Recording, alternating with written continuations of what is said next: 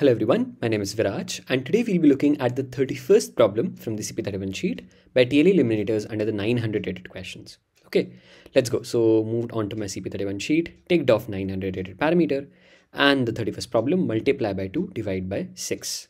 Okay, let's open this up. So you're given an integer n. In one move, you can either multiply n by 2 or divide n by 6. That is, it is divisible by 6 without remainder. Your task is to find the minimum number of moves needed to obtain 1 from n or determine if it's impossible to do that.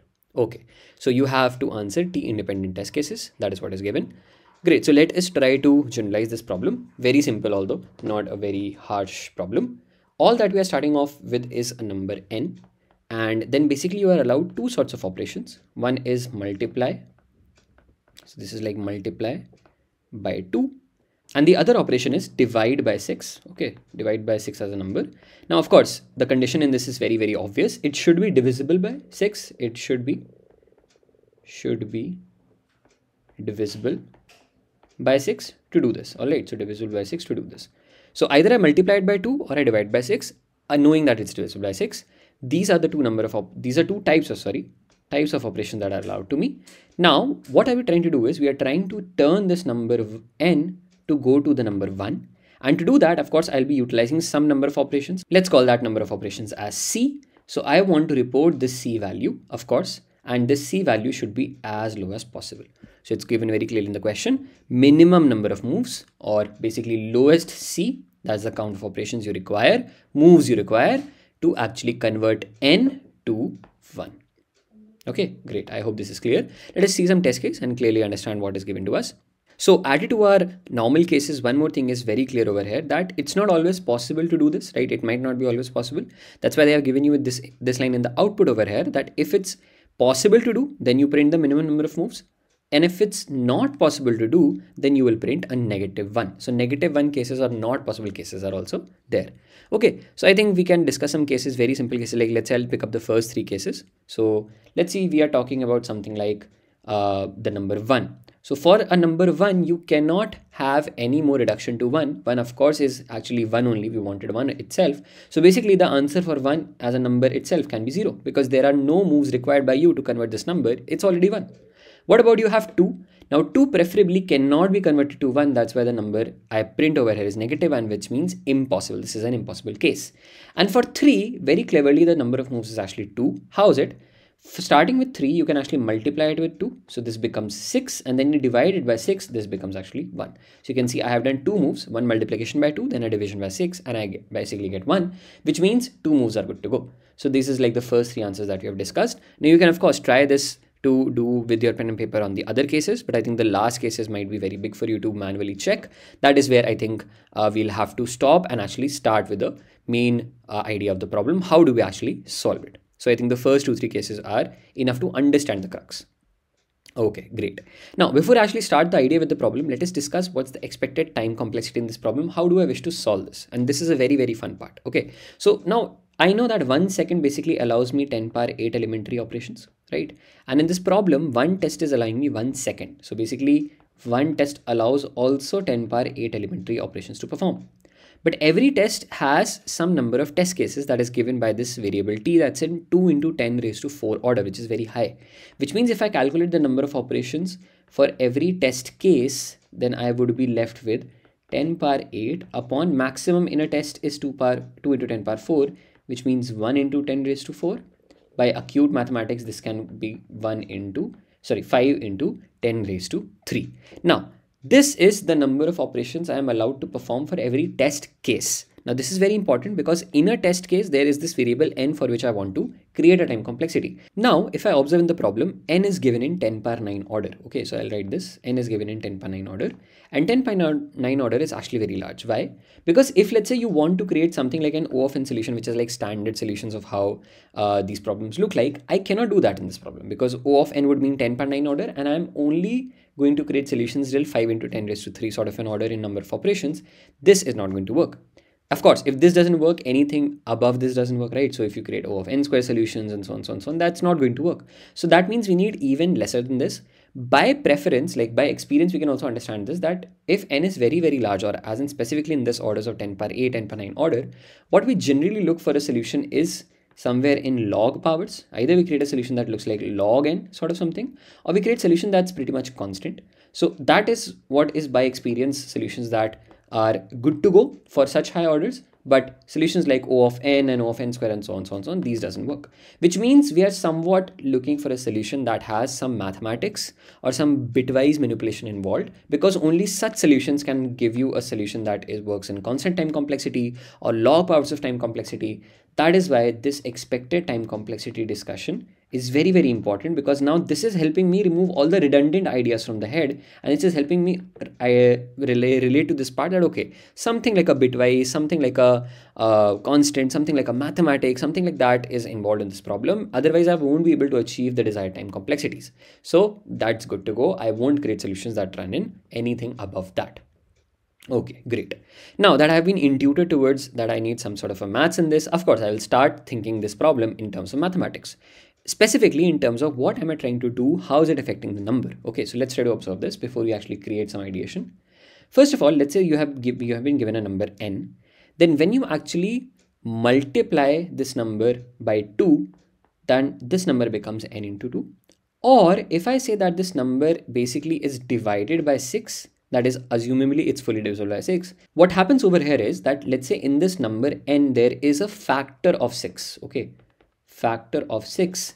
Then that 6 factor is removed. Of course, it makes sense. If you divide a number by 6, basically you're removing that. Okay, from this n, if you had a 6 multiplicative factor in this n, remove that. Great, good to go. So you understand this.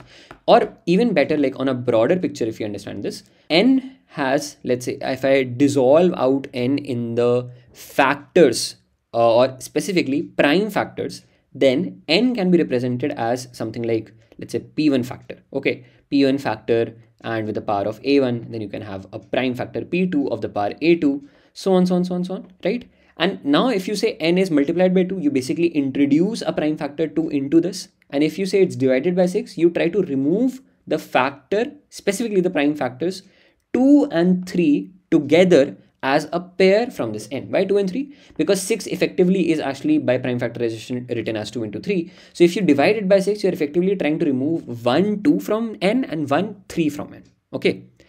Now, I hope this is clear. So I'll just write this down. We add a prime factor 2 in operation 1, and we remove a prime factor 2 and 3 in operation 2. Okay, so I hope this observation is clear. Now, understand this, that n right now is a number that's not 1. We want to make it 1. That means we want to take it from a higher number to a lower number, because 1 is lower. Now, if I want to take something to high to low, I am basically preferring that I remove. Yes, because if I multiply, then it only makes the number go larger. If I remove some factors, then only the number is going to come down, down, down, so on to preferably 1, right? Makes sense? Great. So now the power that is given to you to remove from n is only limited to removing a prime factor of 2 and 3. What does that mean? This helps me identify the negative 1 cases, because it's not necessary that n is made up of only 2s and 3s, right? Maybe n is a number which has all different prime factors coming into it, right? You maybe have a prime factor 5, you have a prime factor 11, you have a prime factor 7. It can be a number which has more prime factors besides 2 and 3. But you only have the power to remove the prime factor 2 and 3 collectively, and only 2 and 3 specifically right now from n. If I say that n has a prime factor 5, let's say n was a number 15. Basically 15 means 3 into 5. So maybe you are able to remove this 3, but can you remove this 5? There is nothing that is allowing you to remove this 5, which means negative 1 cases can be created from a very simple ideation, that if n has prime factors other than 2 and 3, then the answer is negative 1. This is very, very clear. I hope this should be simple. Now, if we have covered the cases where I say n is a number that contains only 2 and 3, what sort of n can look like? Let's say n is looking like something like 2 power a into 3 power b. Let's say n looks like right now in this. No other prime factor exists in this, like 5, 7, 11 doesn't exist. You have so on doesn't exist. You only have 2 and 3s in this number n. Now understand this, that to remove a 3, basically you want n to go to 1, right? So you obviously don't want this 2 and 3s also to exist, just that right now it has 2 and 3. So it's maybe it's still reducible since you don't have any other 5, 7, so on. But right now we want to make it 1. So we want to remove these 2 and 3 also. Now come back. Removal is applicable for 3. It's also applicable for 2, but it's more applicable for 3. Why? Because if I want to remove this 3, I am also forced to remove a 2, correct? Because if I remove 3, I am not exactly removing 3, I am removing 6, which also makes me remove a 2. So that means if I remove 3, I will also be removing a 2. So let's say that the number of A's that I have, so the number of 2's that I have written is A is actually greater than B. And then the other case can be that A is less than equal to B. Why am I making these cases? Understand this. When A is greater than B, that means the number of 2's are larger than 3. Maybe, for example, maybe let's say you had 4 2's and let's say you only had 3 3's. Now, if I remove a 3, I will have to remove a 2. Great. I'll remove a 3. This becomes 2. This becomes 3 because now I've reduced it to and a 3. Now this becomes 1. This becomes 2 because I remove one more 3 and 2 as a pair. This becomes 0 and this becomes 1. Great. You have removed all 3's. But you're still left with 1, 2 or basically more 2's because that's obvious. 3's were less in count. So can you now remove this 2? Come back to your operations. You have nothing in power to remove a simple 2. If you want to remove a 2, you also need a 3 with it and vice versa because they both come in pairs. That means if I am left with more 2's at the end, I can never remove them. This is a problem. And this is why A greater than B also creates a -1 case on top of what we discussed previously. That is, if you have anything besides 2 and 3 also is -1. Added to that, even after being exactly 2 and 3's in n, comprising of only 2 and 3's in n, you can still receive a -1 case if number of 2's are greater than 3 by a simple commonsensical logic that 2's being more in count, at the very end will be left over. Nothing in power is there with you to remove those 2's.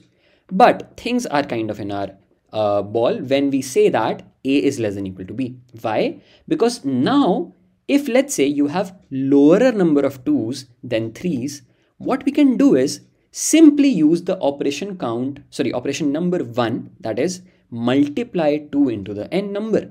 What will that make me do? Let's say A was equal to 4 and let's say B was equal to 6. So you have 4 2's, you have 6 3's. So you're basically short by 2 2's to pair up with every 3. Great. Just use operation number 1 2 times and you will effectively make A go to value of 6 because you will multiply 2 2's more in the number. And now since you have equal number of A and B, you can simply reduce them together parallelly by using operation 2. How many number of times? 6 number of times. And now all the 2's and all the 3's will be removed, effectively making this number reach 1. Now remember, we are not removing 2's and 3's. When I say removing 2's and 3's, that basically means you'll be dividing by 6, then 6, then 6, then and so on. So basically dividing by 6 removes 2's and 3's. Okay, so this is actually our idea. Now I'll try to club everything up. What will be our main final idea? Idea will start with, basically it will be like 3 cases. If n has anything besides 2 and 3, answer is -1. Okay. If A 2's is greater than B number of 3's, then also answer is -1. Okay. Answer is -1. And what about the other thing? If A 2's is less than equal to B 3's, then what's the answer? The answer is actually, so whatever is the shortage of 2's, first you will cover that. How do I calculate that? B minus A. Why B minus A? Because if A is less than equal to B, then it basically means that B minus A is the difference of number of 2's which you want more. So you will use operation 1, type 1 to cover those 2's, and then you will simultaneously reduce how many 2's and 3's together? B number of 2's and 3's together by using operation 2, effectively meaning that you will be dividing by 6. So that's removing 2 and 3 together. Okay, and this becomes my answer. So this is the answer, this is the answer, and this is the answer for 1, 2, and 3 cases. Great. So I hope you understand the problem. Very clever problem, right? Definitely requires some mathematics. Now, if we try to understand what sort of a time complexity would be achieving in this, it would be very, very quick. Why? Because all I want to calculate are factors in this. So I would be like factorizing this part. Even in the very bigger deal, I don't need to factorize this in terms of all prime factors. I just need to factorize this in terms of 2 and 3 and then see what is left. If anything is left having something more besides 2 and 3, so that's a -1 case. And then I can just have this A and B checks on the numbers of 2s and 3s I would have extracted to get my 2 and 3 case working also covered. Okay, so now let us look at the code part and how to understand how will we do this. Very, very simple. What I'll do over here is I'll take up first t, then I have the input of t, then I'll run a while loop on test cases, then I have the variable n, then I have a count of 3 variable, count of 2 variables starts with 0. Then what I'll do is I'll run a while loop, and what this will say is till I feel n is greater than 0 and I feel n is divisible by 3, I'll divide it by 3 and I'll count those number of 3s. Then till I feel n is greater than 0 and it's divisible by 2, I'll count on 2 and I'll divide it by 2. So these two while loops are basically going to extract all the 2s and all the 3s from this number n. Now after I do this, if I feel that n is greater than 1, that means it has something besides 2 and 3 also, maybe a factor 5 or 7, something other, I don't know, but definitely that's a factor that's besides 2 and 3. So I know that's a case of -1. Or I feel that count of 2, which was actually a, right? A is actually greater than count of 3, so -1 case. So any of these two cases are fulfilled, I'll print a -1. Else I know our answer is possible. What is that answer? Count of 3s, that is the operation 2, plus what's the difference of 2s I want to cover? Count of 3 minus count of 2s. So this is my whole problem. Now, what would be the time complexity in this? This is very, very important to understand. It's again mathematics. If you observe over here, we are basically removing all the factors of 3 from this number, right? So that means we are running this loop in log base 3 of n. Why log base 3 of n? Because if n has like some, let's say x power of 3 coming in it, then 3 power x can be written as n. And if you take log base 3 on both sides, by mathematics, you will actually figure out that x, or that power of 3 of s, whatever is the number, is actually log base 3 of n. So that means this while loop runs in that pretty much order. Similarly, this while loop is going to run almost in log base 2n order again. Same logic, you were dividing it over here by 3. Now you divide it by 2. So log base 2 order in terms of n is also going to be this while loop running order. And then everything pretty much after this is constant. You have simple checks over here, which means I have like the time complexity. Now, in the log base 3n versus log base 2n, log base 2n is preferably higher. But I mean, when we talk about log terms in terms of time complexity, we don't really bother about the bases. That is specifically in this case when we have base 2 and then we have base 3. So it's not a very high difference. So maybe we can like just report the time complexity in logarithmic format. That can be log base 2 preferably. That would be fine. It's no worry about what is bigger in this range. The answer main thing lies over here is that since we are reaching a log power in terms of time complexity, we are going to get an accepted solution because our logic is right and the time complexity is actually very fast, because if you plug in 10 power 9 order in log base 2 even, you will get something like 30 operations, something like that, 30-35 operations. And if you plug in for log base 3, you will still be like less than 50 to 60 operations, which is very good because we wanted something like 10 power 3 order and we have pretty much reached up an order that's less than 100. So log is what is coming in this time complexity, and this is hinting us to the expected time complexity discussion also, where we discuss that okay, by experience it makes sense for such high powers of n, you do want to create a solution that looks in logarithmic terms, and that is what we are getting over here. Alright, so this is what we can write. Now if I take this for specifically for log base 2n, then I can report this as O of almost 30 operations for plugging in n as 10 raised to 9. And what about space complexity? Space is pretty much constant. I'm not using any extra space to get my answer. Simple variables that I'm taking extra. So that is all good to go. Okay, so this is where we can end the problem. I hope you liked the video. Thank you for watching.